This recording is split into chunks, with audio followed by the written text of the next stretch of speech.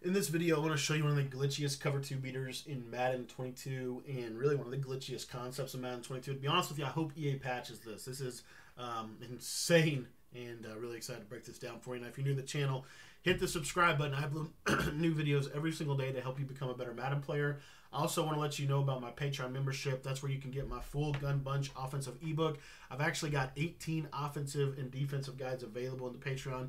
The really cool part is by becoming a member for only $10 a month, you get access to all of them. You can cancel your membership whenever you like, but you'll also get access to every update to all those ebooks. So all 18 ebooks, any new ebooks that we release while your membership is active, and we update those every week for you with new material and new insight into the scheme. So if you want to get access to that, again, there's a link in the description below where you can sign up for it for just $10 a month, and you can cancel whenever you want. So if you want to take advantage of that, head on down to the description, click the link, and check that out. But let's talk today about the glitchiest cover 2 beater in Madden, and it comes to us out of the bunch offset, of course, and it's the halfback cross screen.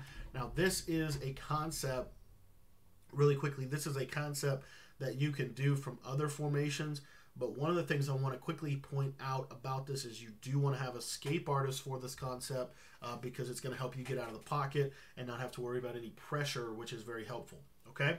So what we're going to do with this is I'm going to go to cover 2, and what you're going to notice is we're going to want to double team this defensive tackle and slide our line to the right. And what you're going to notice within this is if you max pro, you're not going to be able to change any of the routes. But what you'll see here is if I can get out of the pocket, this circle receiver will crush the cover 2, as you can see right there. And ideally what you want to do is you want to be to the short side of the field. A lot of people will run cover 2 to the bunch side because they're going to put a 30-yard cloud out here on the right side.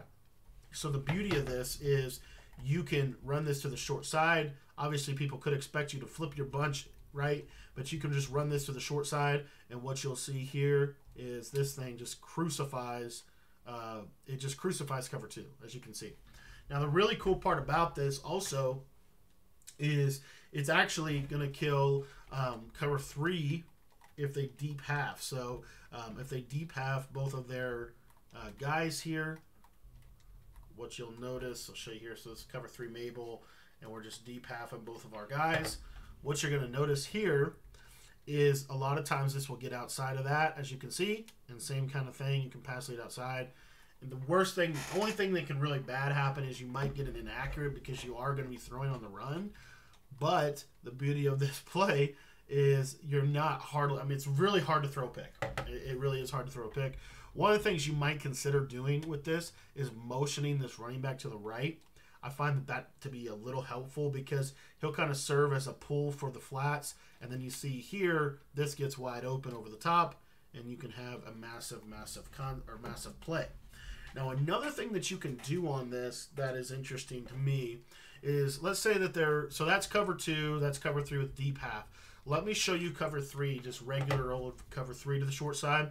And what you should notice here, so again, we're going to motion this guy across, kind of get the defense moving.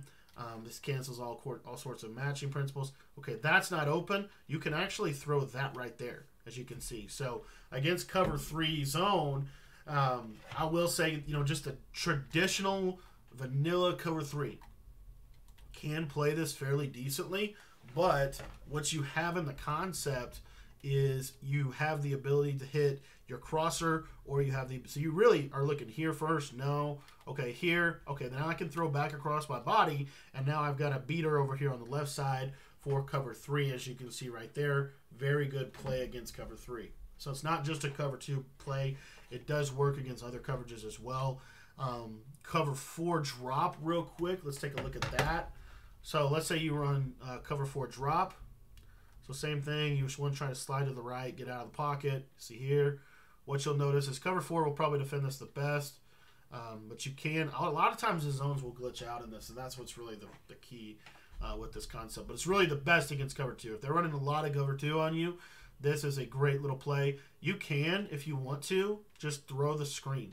And here's why. So what you can do with this, which is kind of crazy, when you run out of the pocket, this will glitch the zones. So what you can do is you can run this way, glitch those zones, run back this way, glitch those zones, then throw to your running back, and look, there's nobody here.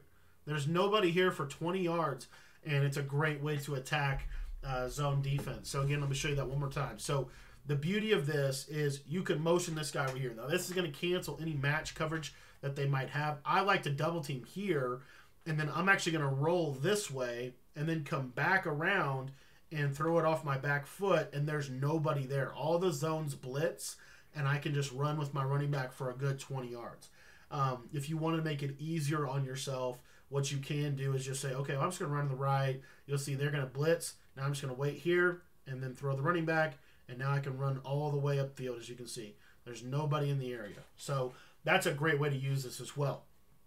Now, man-to-man coverage. Man-to-man coverage can sometimes play this decently.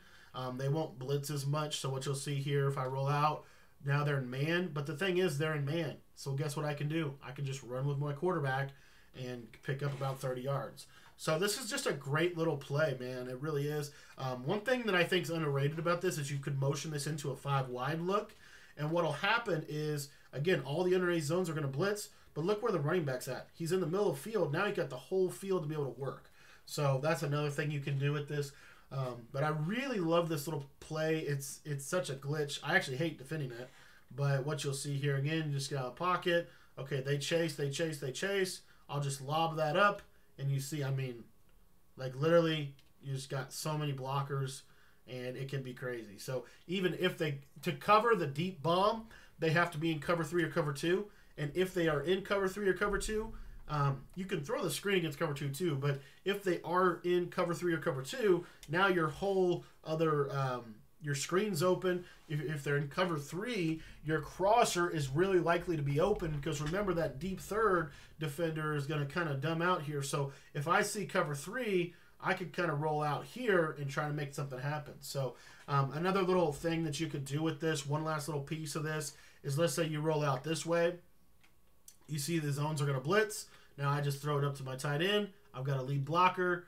And you see, I mean, I'm just getting 30, 40 yards. So it's a great, I call it a constraint theory play. It's something that just keeps the defense honest. To be honest with you, the best defense for this is cover 4 show 2. And what you'll see in cover 4 show 2 is they're not going to chase necessarily.